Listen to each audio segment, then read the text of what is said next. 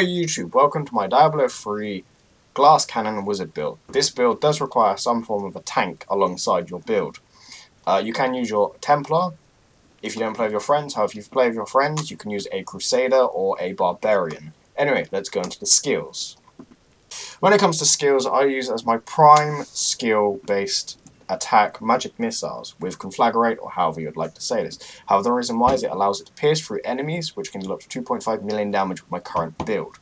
However, I use this paired up with mirror ball, and this allows me to shoot out an extra projectile.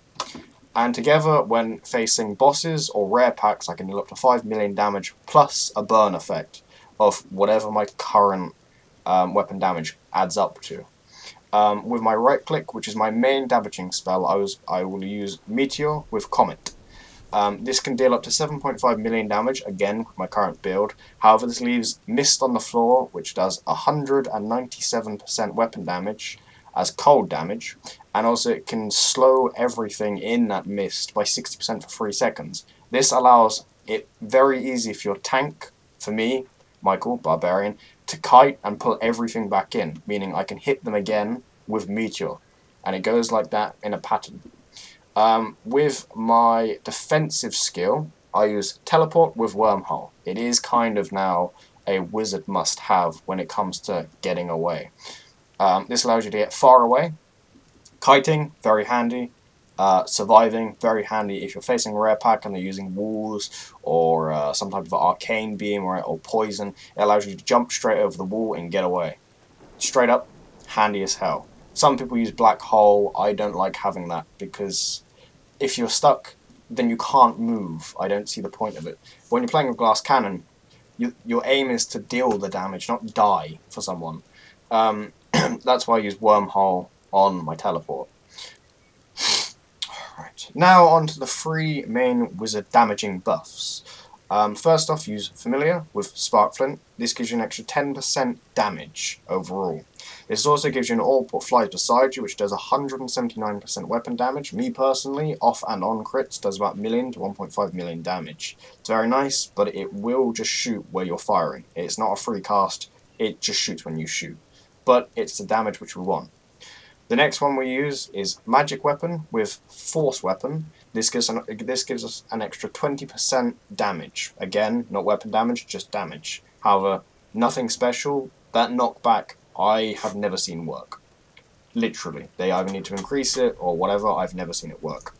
Moving on. This is a defensive and damage type of buff. The reason why is, without the Ruin skill, you would get an extra 35% armor at the cost of 20 arcane. Sorry.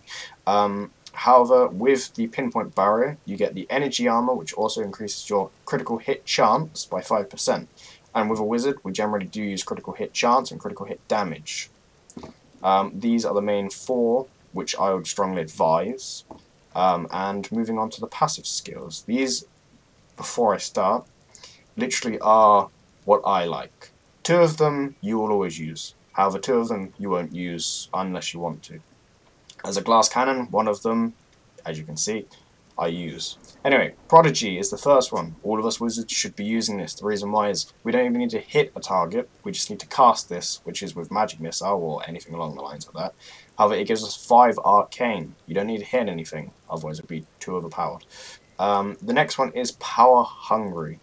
The reason why I use this one is because I always get health globes. I have a tank. I get more, I seem to.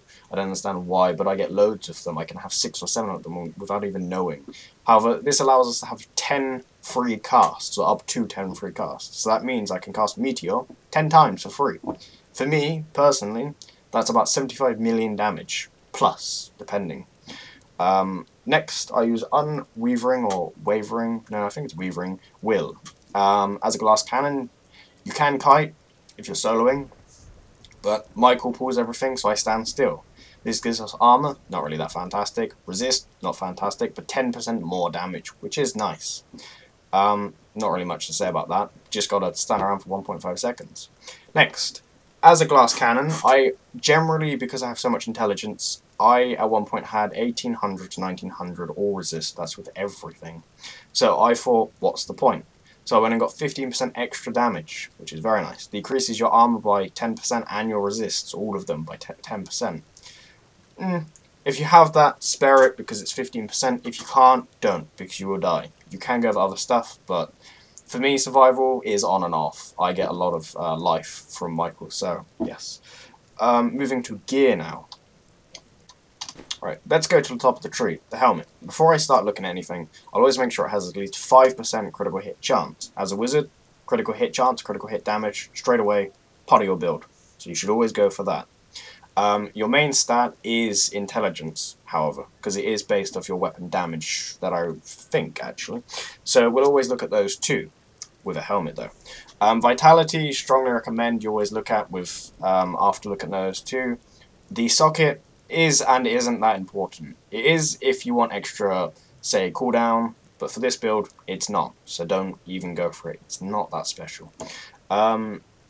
The cost, however, if there's a cost reduction, that is actually quite beneficial, so keep that in mind.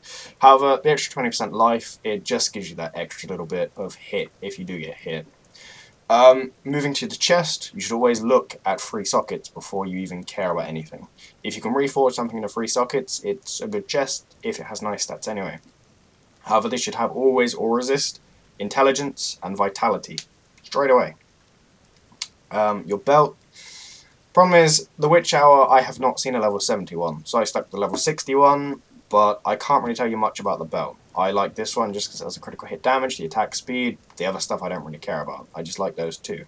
Someone might argue that the intelligence is better because the attack speed was apparently a complete lie with DPS, but it depends what you really look at. Legs, always look at 2 sockets. Again, it's exactly the same with chest, but instead of 3 sockets, you've got 2 sockets, so not really much to say about that. Boots, on the other hand, exactly the same, but no sockets.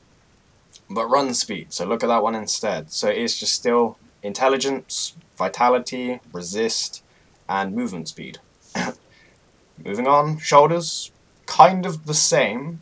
However, I personally, for this build, would go for intelligence, vitality, or resist, still. However, life per second on regen, because if we get hit, we need our life. If we get hit again, and we've not got the life regen, we're pretty much screwed because our pots have a cooldown of 30 seconds. We're going to need the regen. Your gloves, I would just straight up go for these stats. Intelligence, attack speed, critical hit damage, critical hit chance. Same with the rings. Unfortunately, I've got all resist on that one, and I want attack speed on that. But still exactly the same. Intelligence, attack speed, critical hit damage, critical hit chance. Sword, I'll go into a little bit more detail into that one actually. Necklace, same as rings. I do need to get rid of the socket, but I can't with that necklace. I'll have to get another necklace, but still intelligence, attack speed, critical hit damage, critical hit chance, attack speed, and yeah, I think that's it. Yes. The wrists, kind of the same, however, not really to the chest. Instead of the socket and all of that, you go for the crit hit chance. So it is still intelligence, vitality, or resist critical hit chance.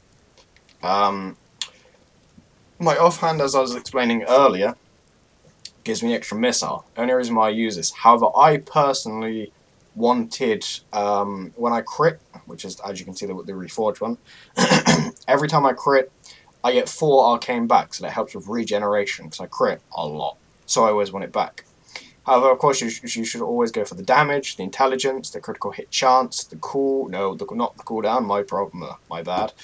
If you can get a socket instead of that, then that's nice, because, yes, and I personally would say for this build, go with the crit grants back. It used to be double the amount, so you used to be able to get 8, but now we get 4, which sucks. With the sword, this sword isn't fantastic, but it's the best I can get. However, I went personally for the 9% weapon damage. It used to be ridiculous though, but now it's not. Because most of our skills base damage off weapon damage. So if we've got something like 2k, which is my last one, I lost a lot of damage. 1 minute. Oh, sorry, it's me clearing my throat. However, of course, you need intelligence on there, and I would always suggest the socket because it's 120. I think you get 135% crit hit damage. So that's with the weapon. So on high amounts of damage, intelligence always, and a socket always, straight up. Um, into the paragon levels. I personally would say because we lose 20 from the arcane. Energy shield, my bad. I would say go with the maximum arcane because it gives almost 20, so we're almost counteracting that. Some people would say intelligence, but I looked and it doesn't give us that much, like 8,000 damage, which isn't really worth it. So that's what I would say. With offense, of course, crit hit damage because we need crit hit damage. Defense, I go for life regen. Some people might go for life, armor, or all resist. I have loads of all resist. I don't really care about those two. I need life regen. Everyone should just go life regen. If you get hit, you need to regenerate it. It's life on hit doesn't really work anymore. Michael would say the same thing. It just sucks. So I go for life per second. Utilities, again, area damage because we're using meteor, so we want more and more damage. And I think that has come to the end of this wizard build. I guess all I can say, guys, is thanks for watching. I hope the build is actually good for you. If it's not, well, build around it. Because most of you play solo, so I'm not saying it's 100%, but don't forget I do play with a tank, which counteracts a lot of my damage. But anyway, if you like it, rate, subscribe, like. If you don't, well, I guess all I can say is thumbs down. But anyway, thanks for watching. Bye.